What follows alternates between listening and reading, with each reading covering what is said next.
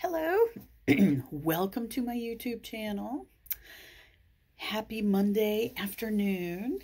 My name is Faith Storms. I'm a licensed social worker, therapist with a passion for energy healing and EFT tapping and human design.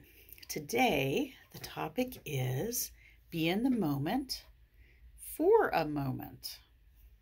And this is my topic because if you are a busy brain person, as I am, if you have, and in human design, that means you have a defined head and ajna center at the top of your design, you are going to feel under a lot of pressure, under like mental pressure, and your brain is going to be going.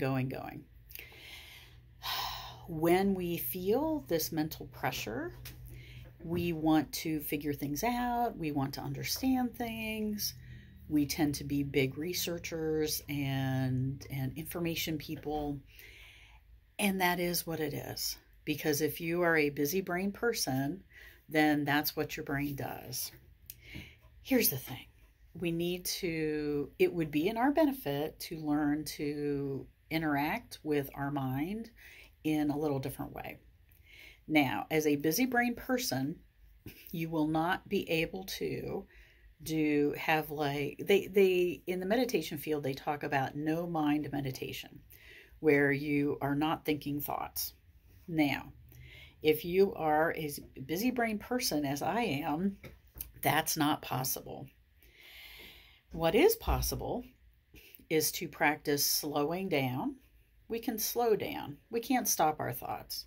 We can slow them, and we can have moments of no thought. We can have moments of mental peace. Here's the key, in my opinion. We have to understand that we're going to go in and out of intense thought, and that this is normal for us. This is natural. This happens. It's not the end of the world. It's okay. It's okay to think things. We don't want that running our lives, and I'll get into more of that when I do a video on the human design and the head and the ajna centers.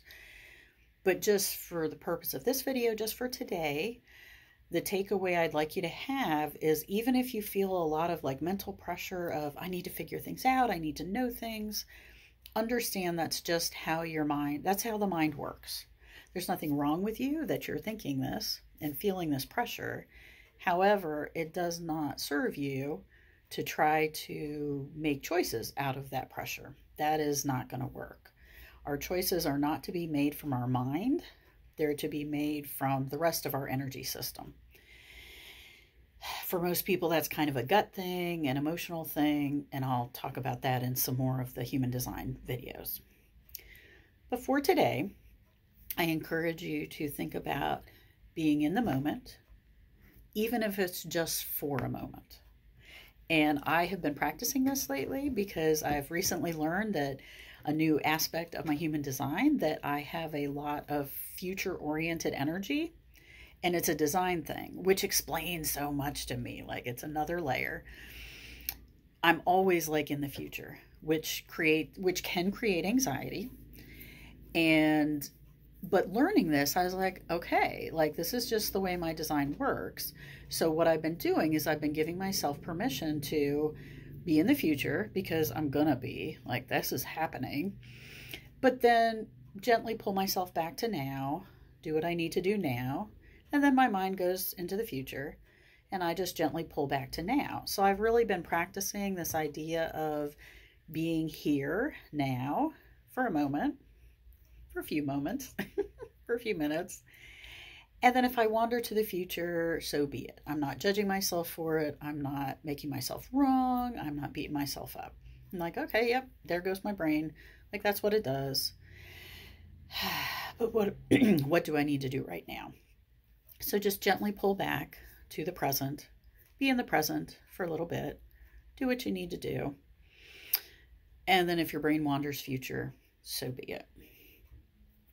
So let's do a little tapping on self-acceptance. Like, if you recognize, oh, wow, maybe I have this busy brain. Maybe I've got this mental pressure. we can have judgment about that. We can have judgment about everything. And it doesn't serve us to judge ourselves. So let's tap on that. Okay, so cross over to the sore spots. So even though I have judgment about myself and how my brain works and how it operates and maybe how it jumps to the future, I accept myself. Even though I have some judgment about how my brain works and that it jumps to the future and that I tend to worry, I accept myself. Even though I have some judgment about how my brain works and I may jump to the future, I accept myself. So even though I may have some judgment about my brain, about my mind, about how it works, I'm choosing to release some of that judgment. Maybe all of it, but at least some of it. I'm choosing to release the judgment, even though I have judgment about how my mind works, how my thoughts work, the mental pressure I'm under. I choose to begin to release this judgment, this worry, this fear about my brain, about what's going on, all the roots and origins, everything it does to me, everything it does for me, wherever it's coming from. If it's my ancestors, I release that. If it's some present conditioning, I release that. If it's who I live with, who I'm around, I release the pressure they have on me.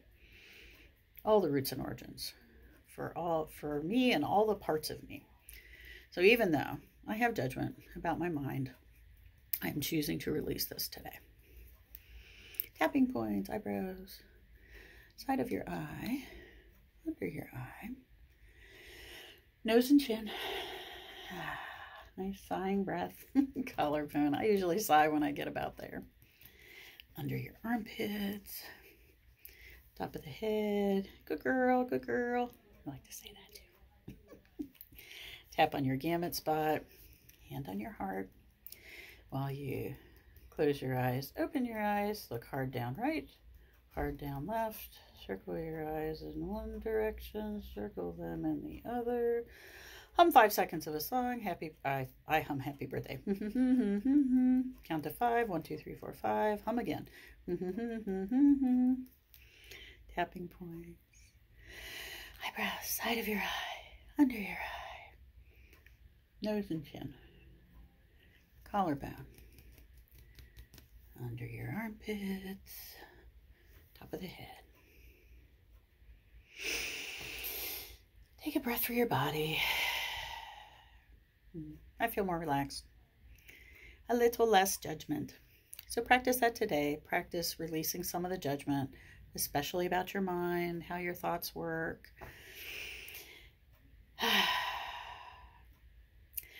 And if this was useful to you, please comment below what you're going to do to release some judgment for yourself today, or how the tapping helped you release some judgment. Subscribe to my YouTube channel. And if you have any questions or other things, please feel free to contact me. Have a beautiful day.